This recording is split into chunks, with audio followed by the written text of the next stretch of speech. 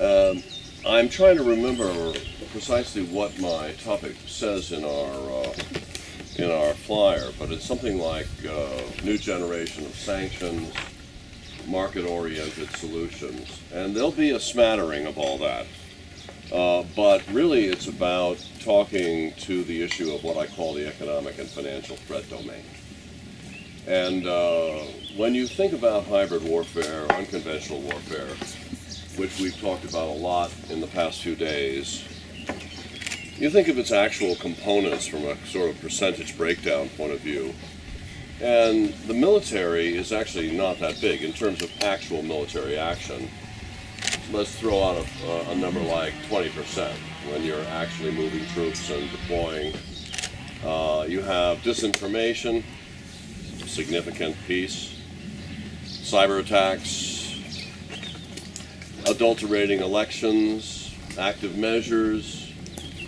I've never really seen a breakdown of how folks assign percentages to what hybrid warfare is, but for what it's worth, that's my best take.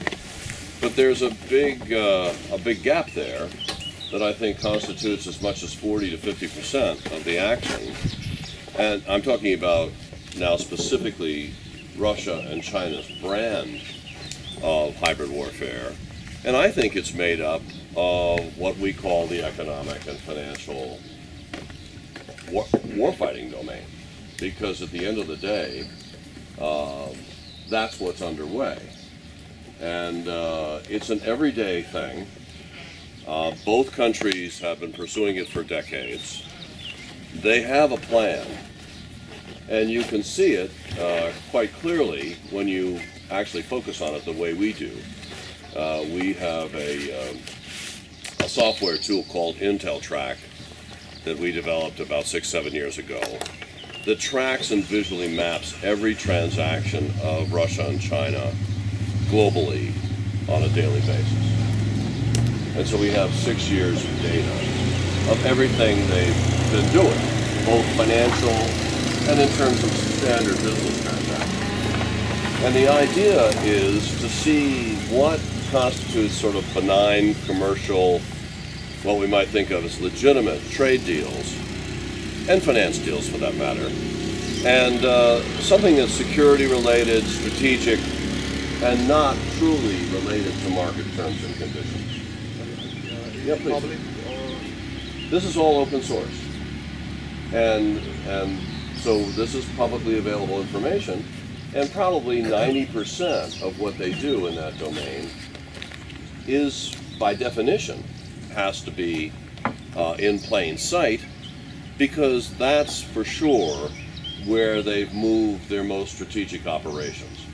And lots of people look at illicit activities, you know, everything from money laundering to organized crime to drug cartels to terrorism financing. In fact, the military has a term for it called counter-threat finance. And you have to have sources and methods, that's for sure.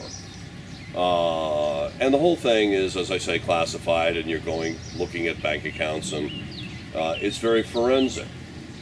This, on the other hand, this domain is what we consider the international trading and financial system. It's legal, it's legit, and they use it heavily because it's frankly unmonitored. When you do things in plain sight, it's assumed to be commercial and legal. And they have realized that nobody really is paying much attention at all to this differentiation between commercial and strategic. And so when you see their activities in various countries, certainly Russia and the region here, you see this phenomena that we affectionately call nation capture, which is a slow, steady, incremental effort to purchase critical infrastructure, to go into every privatization auction they can find, and buy up strategic assets. They bid on nuclear power plants, they bid on electric power. Obviously, the energy sector is rife with this in the case of Russia. They still naturally want to control the pipelines and the natural gas deliveries.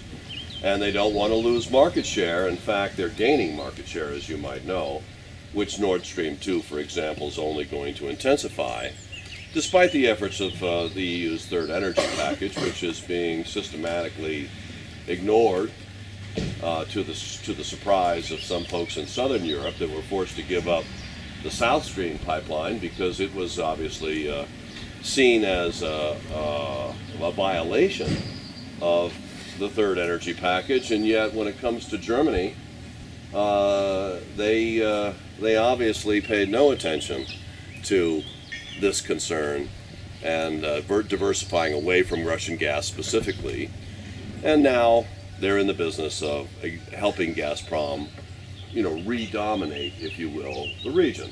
So it's got to be pretty disheartening, and it has caused divisions in Europe properly. And it is becoming a growing subject in the United States. So it may be that Nord Stream's going to happen, but there's going to be more blood on the floor before it does. And it's not just going to be courageous companies like Denmark that's trying to stop the transit routes, for example. I mean, they're holding their fingers in the dike, but clearly the system's wired against them. So Nord Stream is an example at a broader level of what you might think of as regional capture. But when you get down to nation capture and these strategic infrastructure projects, you needn't look any further than, say, the Pax nuclear deal in Hungary, where you have a sweetheart deal cut between Putin and Orban in a back room, no tender, no public attention to terms and conditions. In fact, they passed a law making the actual terms and conditions of the deal secret for 30 years. Gee, I wonder why they did that. It's rife with corruption. It's a $13 billion deal for a country of, what, 11 million people? And so you would have thought that they would have at least had some legitimate tender. But no, it was a sweetheart deal, and the EU at first opposed it strongly, and then systematically caved in. I don't know how else you'd put it. If you can find a more generous explanation, I'm listening. But this is what we do for a living, and there's not lots of generous interpretations. So, but the kicker here is, of course, the Russians are professional at this. They make sure that even though they're giving 100% financing, which incidentally is non-market, no Western company provides 100% subsidized financing for a deal of that size. You could forget that. But they make sure that they take over the whole plant as collateral if there's any kind of default. And then they control 100% of the fuel supply, again through Rosatom, so that in effect you can write off 50 years of Hungary's nuclear sector. So the whole thing went away in one deal. Now, does that capture a nation? No, probably not. Is it 3 times the largest deal in Hungarian history? Yes. It's a pretty efficient way for Moscow to keep its mitts on Orban and Hungary, and it's no coincidence that Hungary is the sticking point in the upcoming NATO summit. And so it should be clear that economic and financial warfighting is a very efficient way to go. And the Czech Republic's going to experience basically the same thing in the same sector with Temelin and Dukovany, which is coming up probably next year at $10 billion, again for 11 million people. The largest single deal that I know of that the Czech Republic ever did was the Gripen fighters at $5 billion. So double that. And you know, with Zeman in power, that this thing, and at least I would just guess Babiš is different, if not pro. You've got a deal that's wired for Rosatom right now. All things being equal, they will walk away with that deal. The other player that could become a kind of surprise player in this thing is China General Nuclear. And I wouldn't be surprised if before it's over, the Chinese and the Russians actually get together on this and form some kind of joint venture. It's not impossible. So, but you definitely want to watch that drama, you've got the South Koreans, you've got the French, you've got other Western alternatives, and how you would not go with those alternatives is pretty shocking at this stage. But this is just one sector. If you take another deal in this country that affects the region that's emblematic of what I'm talking about, is something called Central European Media Enterprises, CME. It basically had majority ownership of Time Warner. And Time Warner in the US is bailing from that investment because they need to reduce their debt structure for the merger with AT&T. So they put it up on the block, and their voting rights are, I don't know, 75%. So there's only one kicker. Who's the only bidder for CME when it controls Nova Television in the Czech Republic, which some would argue is the largest television station in the country, but it has 6 major equivalents total. 5 other NATO countries are implicated. I think it's Croatia, Slovenia, Bulgaria, Romania, and I think Slovakia. So you have 6 countries and their major media outlets, and who's bidding on the deal but China's CEFC, which is can be translated into People's Liberation Army, and Penta Investments of Slovakia, which, generously speaking, is awfully friendly to Moscow, and over a beer, in a back room somewhere, it might be called a Russian front by those that are less generous. So these 2 entities are getting together to buy up the media assets of CME. Well, luckily, CEFC got in trouble because their chairman got a little too highfalutin and he insulted Xi, and Xi had him, in effect, arrested. And so CITIC, which is another vast, Chinese conglomerate, stepped in to CEFC Europe to take over the deal, and there's been a delay, but they're still the only bidder, and I'm convinced that when things settle down at CEFC, they're going to give it another go, and they're going to try to do this deal. Well, it's very hard for our country, certainly the U.S., to reach over and stop that deal because our authority from the so-called Committee on Foreign Investment in the United States, that's designed to interrupt deals like this for security-related concerns, doesn't have the authority to reach over and stop an American company overseas selling its assets to anybody it wants. Is that a gap in our screening structure? Definitely. But, Moscow and Beijing are all too happy, to run through that hole.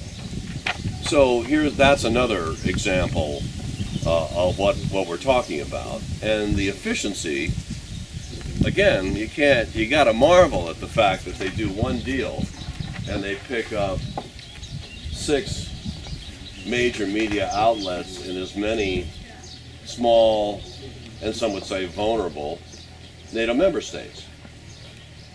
So that's, in short, we can talk in the Q&A section about as many examples as you want, because I could sit here and rattle off these kind of examples all morning. But this is the outline of what I'm talking about when we discuss the polite term for the topic today, which is the economic and financial threat domain. The warfighting idea, rubs people the wrong way and has people recoil a little bit, and so we tend to not use it. But make no mistake that this is economic and financial warfare by another name. So it's in short what's in plain sight that you need to worry about, and the fact that Russia and China have learned to play this thing to a fairly well. They just turn in a virtuoso performance because They're looking at every deal and how it fits in their matrix. We're reacting ad hoc, deal by deal. We have no strategy. We have no plan, because we assume if it's transparent and in the open economic and financial domain, hey, what's wrong? You know, we're not equipped to look at this. And we don't have the authorities in place to look at it. And big surprise, when Moscow and Beijing figured this out about 3 decades ago, they moved all of their strategic activity into plain sight. So we're the only firm I know, and PSSI, of course, shares this data, that has an open source database that's looking at this granular a level and trying to actually work it every day as to which deals fit in to this web, this matrix, this stranglehold, if you will, and which do not. So that's why we have an economic and financial threat program. We're the only think tank that I know of that does, and fortunately we're equipped with a rather unique capability to be able to prosecute that case. So if you think that's sort of a quick snapshot of what we're doing now that we can come back to later in the discussion, because obviously that's the most germane to you, is what's happening now.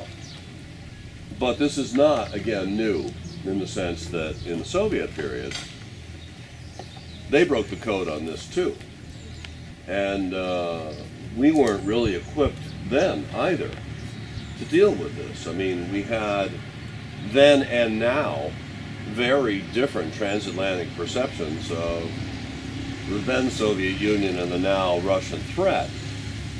I mean, Ostpolitik is alive and well. Witness Nord Stream 2. In those days, the Germans felt that there were 19 million hostages on the other side of the wall to protect. So it was an elaborate payola scheme, just like you'd have in racketeering. They wanted to placate the bear and feed him with resources and money and high technology at some level, in order, and not to mention the exports and jobs that go with it for them, to have this kind of accommodationist kumbaya moment with the Soviets. And they were convinced that this was clearly in their national interest, and lots of Europeans agree with that then and now. So not much has changed there. And the Reagan administration, which I was part of at the beginning of the 80s, had a very different view.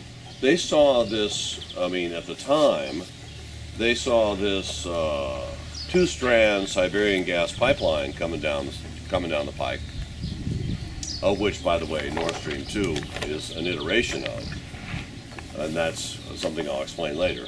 But there was a plan in 80, 81, really starting in 79, but it reached its crescendo in 81 when Soviet troops were massing on the Polish border, threatening invasion in order to stop Solidarity and the Catholic Church from undermining, communist rule.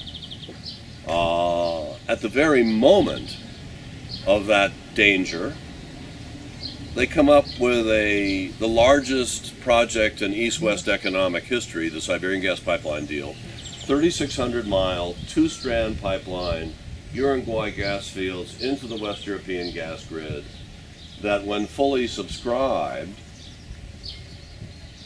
would have raised West European dependency on Soviet gas to over 75%. Today, we're in trouble from a leveraging point of view at 32 to 35%.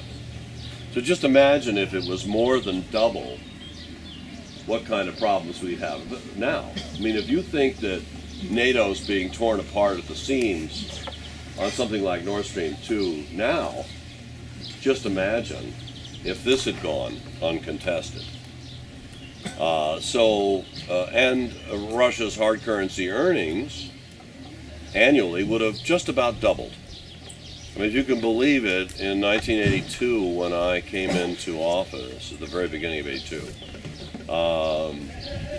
the Soviets were making $32 billion a year in hard currency, which was at the time about 1/3 of the annual revenues of General Motors or Exxon at the time.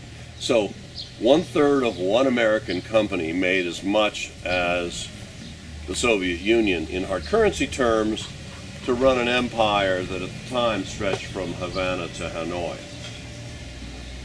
Not a lot of dough.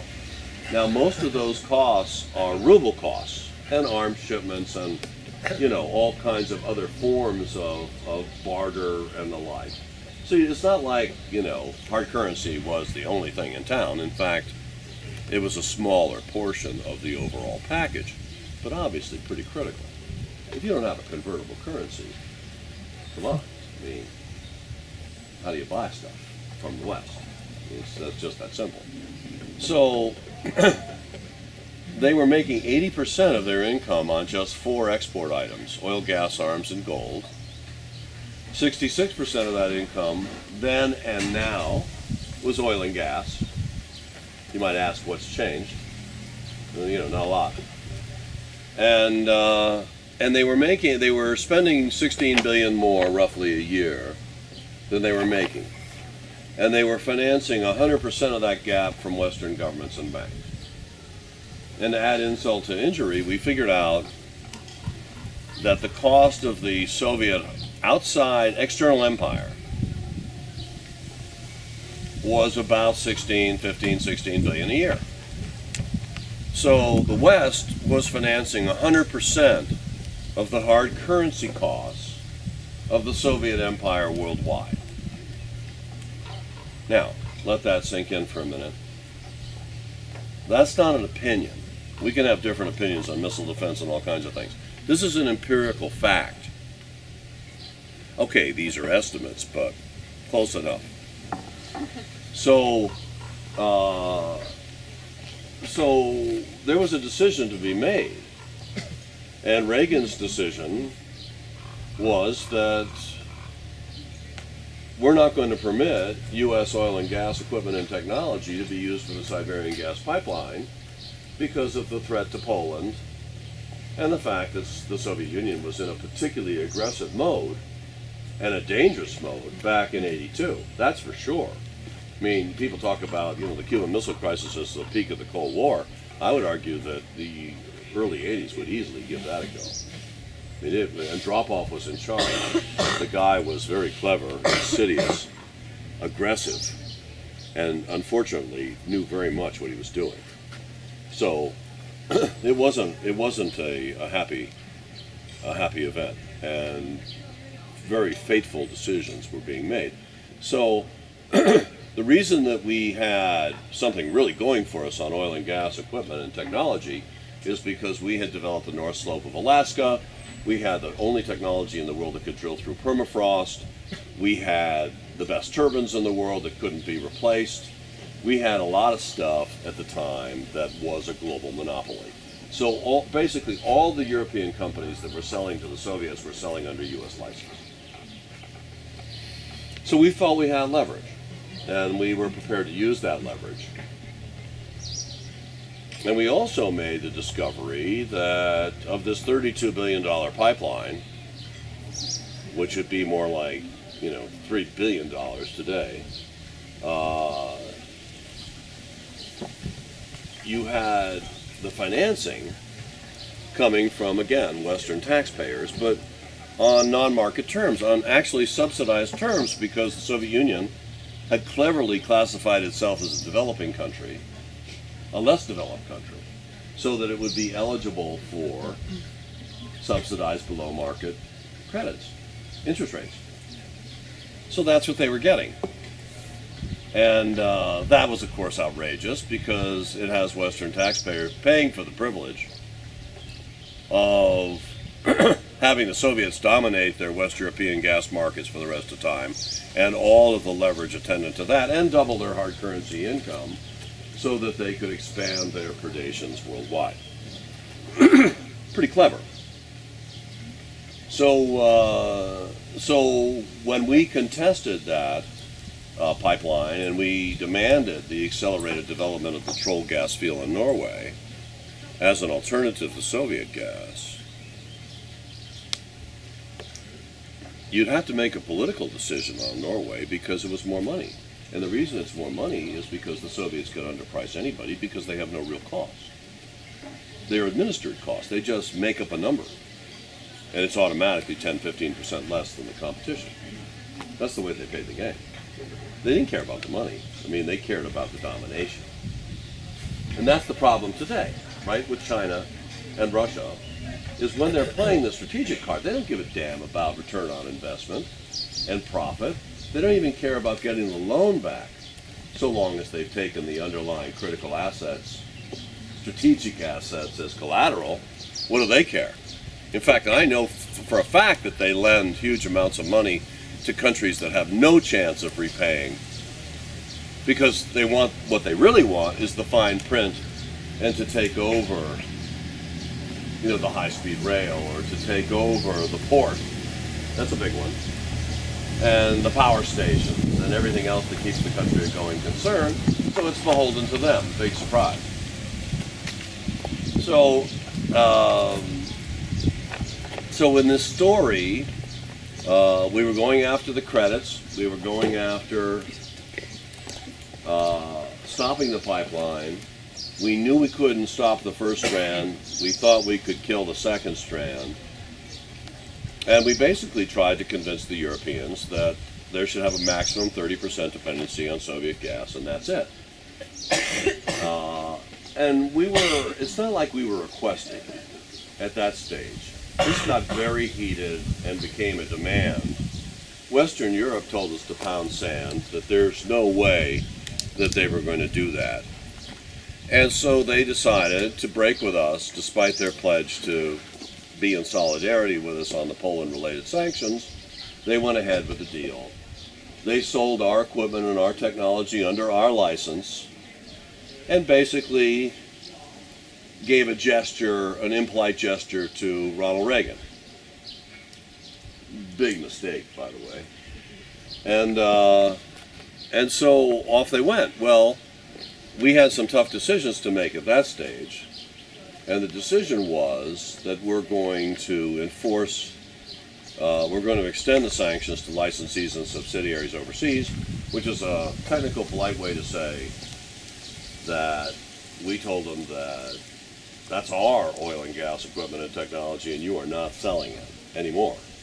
And they said, oh yes we are, those are our companies, and we're going to make that decision, and you're not going to apply law extraterritorially to us. Something that they say now. I mean, extraterritoriality is as hot button an issue today as it was then. And so Reagan said, okay, well, if you want to play hardball, then let's do this. Your companies can make a choice. You can do business with the Soviet Union, or you can do business with the United States, but you're not going to do both. So we closed the U.S. market and the U.S. financial system to those companies because they kept shipping. And 4 of the 6 companies, which were some of the largest in Europe, went under within 6 months and put 250,000 unemployed into the street. And it was about then that Europe decided maybe we better rethink this. And we came up with, in the International Energy Agency, a 30% cap on Soviet gas deliveries to Western Europe, the end of subsidized, taxpayer-subsidized credits. We had tightened technology controls in COCOM, the Coordinating Committee on Export Controls. In other words, we basically implemented a vastly more prudent, security-minded East-West economic and financial policy structure. And Europe agreed to it at the summit in Williamsburg in May of 1983. And that's the way, in effect, that went down. What we didn't say, because it was a secret plan, was to lean on the Saudis to pump 2 million barrels a day more, and we controlled gas prices at the wellhead in the United States, which had oil go from oil prices go from $40, $50 a barrel to 10, knowing that for every dollar drop in the price of a barrel of oil, the Soviets lost $750 to $1 billion. Now, mind you, again, remember, you're starting with 32. So you're at a pretty low number to begin with. So when we took, I mean, they're a petrostate, then and now. So when we crashed the price of oil, they staggered on for 6 or so years. And 2 days before the collapse of the Soviet Union, they defaulted on $96 billion in Western hard currency debt, and it was adios muchacho, Soviet Union. Now, some people believe that all of this happened because Gorbachev was a secret Democrat and he was an enlightened guy, and he really was secretly had an impulse for freedom for his people. I mean, that's just utter crap. And then there's the idea that the rigidities of the Soviet economy, which are real, you know, just kind of became a train wreck that was insuperable, and the whole thing fell on its own as though we didn't have to do anything. That's also rubbish. They could have muddled through. Believe me, they could still be here now in a heartbeat, and they're trying to get back, obviously, every day. So you can see who they are, right? I mean, I don't think I need to give you a lecture on that. So anyway, this was the reality, and now there were other elements of what was a secret strategy of the Reagan administration for the takedown of the Soviet Union. And this is the economic and financial piece that I've described to you. By the way, there were only 12 people in the United States that were privy to see this plan. One of them, as I recall, was not the Secretary of State. So in other words, it was a very closely held plan. And it consisted of SDI, to scare the hell out of them technologically.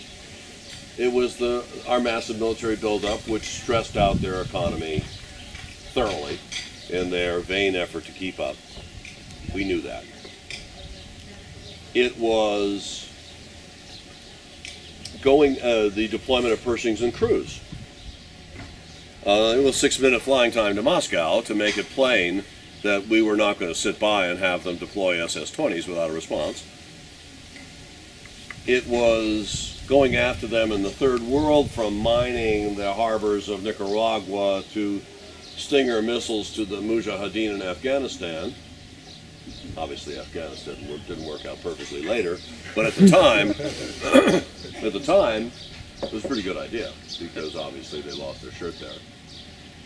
And we tried to find everywhere they were operating in the third world and up those transaction costs, so to speak, to make that a bloodbath for them. That was Bill Casey, director of CIA, who was a warrior of renown and understood the nexus between economics and national security very well. So, and finally there was the war of ideas in the UN, and, you know, calling the Soviet Union an evil empire, and, you know, speaking truth to power. And Jean Kirkpatrick was our UN ambassador, and she was relentless. A little bit like Nikki Haley's a tough gal today, in the most positive sense. But Jean invented that role. And it was important. The war of ideas and ideology is not a small thing. You gotta call them out for the thugs that they are, and stop this nonsensical pretending as though they're somehow, you know, counterparts of ours, or belong in the G8. That's another conversation. So anyway, that's a quick snapshot, if you will, of the role of economics and finance in the early 80s. And surprisingly, we lost that institutional memory.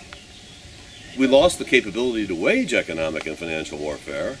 We didn't really pick up on the fact that these guys were going to develop ever more sophisticated iterations that involve the capital markets and all kinds of things. For example, bringing it back to today, Theresa May of the UK just got acutely embarrassed over the fact that within 2 weeks of the Novichok nerve agent poisoning on her soil of the Skipols, if I've not massacred that name. Okay. Right. It's what she said. You know, Russia comes to the Eurobond market in London and raises $4 billion in cash, primarily subscribed to by British banks. Cash to use at their discretion. Well, some bright light in the Parliament, whose name I can't remember, who ran the Foreign Policy and Defense Committee of the Parliament, but a hero, stood up and said, What is this? You've got to be kidding. They're being rewarded by our market access and by our banks for a WMD poisoning on our soil? Is that what we're looking at?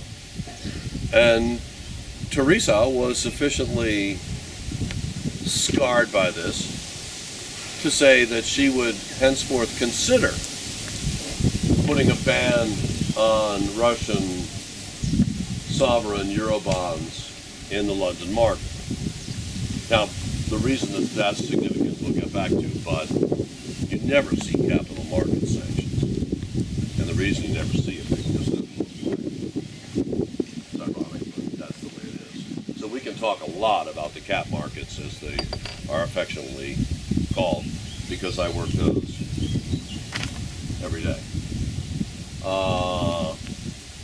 So I think in wrapping up this piece, I would just say the following: as you're looking at your careers, you're looking at your options and next steps. This is the pitch now.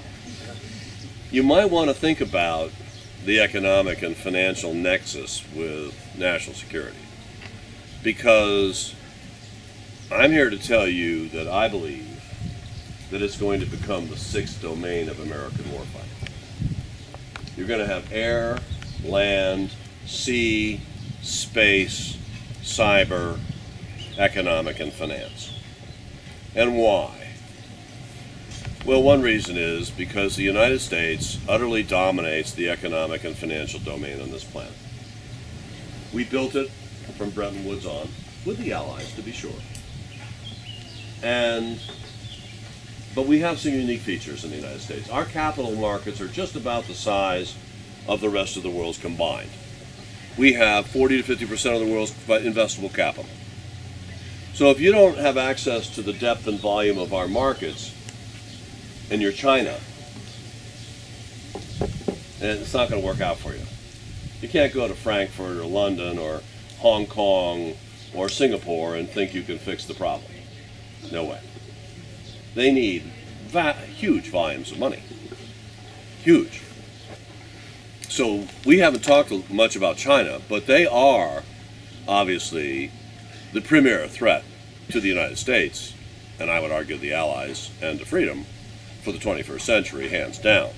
And obviously they're a far more complex adversary than the Russians, especially now that their economy is the size of Spain. We can handle, I mean, it took 25 years to take down the Soviets, at least of my public policy life. When I worked on it that long, it was a complicated business. But now, it would be a lot lighter lifting than the Soviet Union. So properly, we're putting our laser beam on the Chinese. Because, of course, they have one belt, one road, they have their checkbook diplomacy, they've got the Asian International Investment Bank. I mean, they are going for it in a lot of different ways. I mean, look at the South China Sea island building and militarization. They're filling their oats, and they actually believe that they're going to win when they have a paper-thin cushion themselves. And we can talk about how vulnerable China really is, with debt that's nearly getting on 300% of GDP, and a real estate bubble that has to be keeping Chinese leadership up at night, that's just being fraudulently, in effect, refinanced to keep the whole show together. And you notice they can't really engage in systemic reform, because if they do, growth rates will fall another couple of points. If it falls one more point, well, they're already in trouble. But if it falls another point, they're in slow motion economic implosion. So, you know, a cushion is something they don't have. Luckily, I'm not sure that they quite get that. I'm hoping they don't, because the more emboldened they feel, the more the trap can be set. So we have plans for the Chinese. Don't think we don't. But very few folks are looking at it, again, in the economic and financial portfolio, because so few people have the skill mix. You know, you're either good at global finance and you're on your way to the investment banks, or you're a national security type, but you're not feeling so secure in global finance. So there's a problem there. You know, and the two sides don't talk to each other, because national security is bad for business if you're a Wall Street guy. And I was. Obviously, I went wrong somewhere. I went to either the dark side or the light side. I happen to think it's the light side. But it is to say that the two sides don't talk to each other. That skill mix is very rare in the national security community, and that's why we've missed the boat so thoroughly on the economic and financial threat. But when we do get our act together, and PSSI works full time to make sure that that day comes sooner than later, well, we already have the dominance, right? That's the hard part. Recognizing how to use it is a lot easier than trying to get it, right? Ask the Chinese. So we're packing the gear. There's no question about it. And we have a lot of sway in the markets on Chinese credit rating, borrowing costs, foreign direct investment, whether or not their state-owned enterprises become radioactive, because they're also involved in a lot of nefarious activities. And the list goes on. I mean, that's where China lives and dies, is in the global markets, make no mistake. And if you think they're sitting on, you know, those $3 trillion in hard currency reserves, and they're fat and happy and they don't need anybody, just keep in mind that those reserves fell a cool trillion when their stock market collapsed ignominiously in 2015 in the summer. And it's, by the way, headed for another collapse, fortunately, because it is a casino in the best of times. And